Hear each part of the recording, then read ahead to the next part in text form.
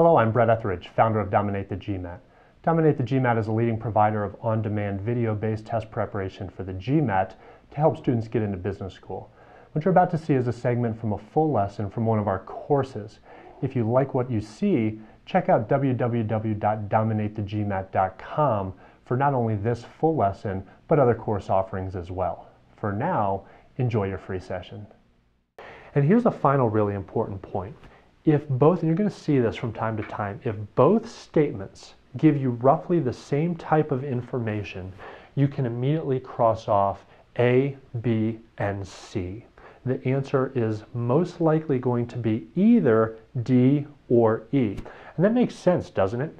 That makes sense because if the statements are giving you roughly the same information, they're either both going to be correct, they're both going to be enough information, in which case the answer would be D, or neither of them would be sufficient. Because if statement 1's not sufficient and statement 2 pretty much gives you the exact same thing, then that wouldn't be sufficient either. So that's why the answer choices that you're going to choose from are either going to be D or E. Let's take a look at an example like that. Here we see a geometric shape. And as I told you before, our default assumption should be that figure is not necessarily drawn to scale, meaning maybe we can manipulate it, maybe not. But nevertheless, it's a geometric shape, and the question is the triangle in the figure above equilateral? Well, it certainly looks equilateral, but what we're trying to do now is determine whether or not we've been given enough information mathematically in the statements to make that determination. And you see here statements 1 and 2. Statement number 1 says that minor arc AB has a degree measure of 120 degrees, and statement number 2 says that x equals 60 degrees. All right, now you obviously want to look at these things one at a time, but you may notice, or let's say you're not quite sure about that, and then you look at statement number 2, so you don't determine sufficiency one way or the other, and you look at statement number 2, and at some point it dawns on you that you've been given the same information. Now, you may not know that. I'm going to teach circles in a future video. When we go over geometry, I'll teach you all the circle rules. Let me teach you a couple of circle rules here because it's important to understand. Statement number 1 is telling us that arc AB equals 120 degrees. Minor arc AB specifically. Why does it say minor arc? Because it's the arc that's less than 180 degrees. Oh, I'm sorry, I labeled the diagram incorrectly. AB is over here, and that's C, according to the figure I gave you.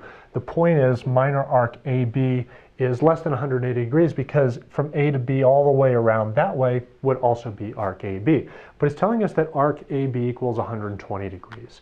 And so we know that that's 120 degrees out there. Now here's a rule of circles for you. Angle ACB is what is called an inscribed angle. That may be a term that you haven't heard since 10th grade geometry. That's okay. I'll teach you the rule here and then we'll get to it again in future lessons. An inscribed angle has a degree measure that's 1/2 as big as the degree of the arc it creates. In other words, if statement 1 tells us that arc AB is 120 degrees, I immediately know that X is 60 degrees, period. I know that before I even look at statement number 2. Does that make sense? Likewise, if statement number 2 tells me that X is 60 degrees, I know by visually seeing that angle ACB is an inscribed angle, it's going to create a degree measure of 120 degrees for the arc that it creates. And so they've given me the same information. And at the point that you kind of realize that's what's going on, in some questions it's more obvious. In other questions it's a little bit more difficult. But once you do, you immediately can cross off answer choices A, B, and C. So this is essentially another kind of elimination rule for you, a little bit more to your elimination table, that if it's the same information, they're either both individually going to be enough information to answer the question, or neither of them will be enough. Does that make sense? Which brings us to the question, do we have enough information? Let's look at just statement 1 individually. Statement 1 in isolation. Is knowing that that's 120 degrees going to be sufficient or not to answer the question, is ABC equilateral? All right, what'd you get? The secret is what I said earlier. what I said earlier. I reminded you that the figure is not necessarily drawn to scale. And so your instinct needs to be, can I manipulate this thing? Can I change things? Can I somehow redraw things to where I get conflicting outcomes? Remember, that's our objective. If we can't get a conflicting outcome, then it's sufficient. But if we can show two different scenarios that will produce two different answers, then we don't have enough information. So how might we redraw this?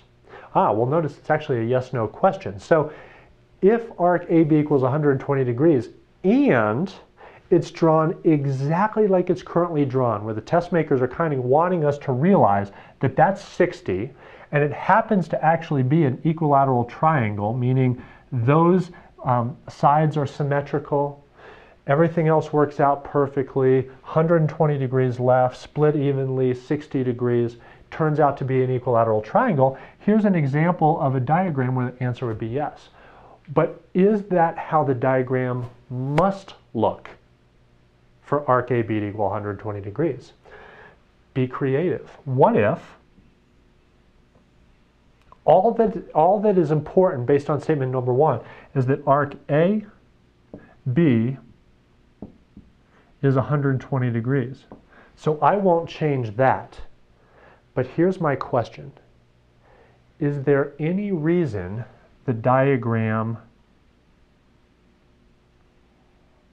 couldn't look like that? Is there any reason point C can't be way down there? That's 120 degrees. This is still an inscribed angle. That's 60 degrees. But now when I complete my triangle, do we think that's an equilateral triangle? No, of course not. Visually, it's not. In fact, the way I drew it, it just kind of lucked out. Maybe that's a 90-degree angle. Maybe it's 30, 60, 90, right? Which is one of our common right triangles. Here's the point. That's still 120 degrees.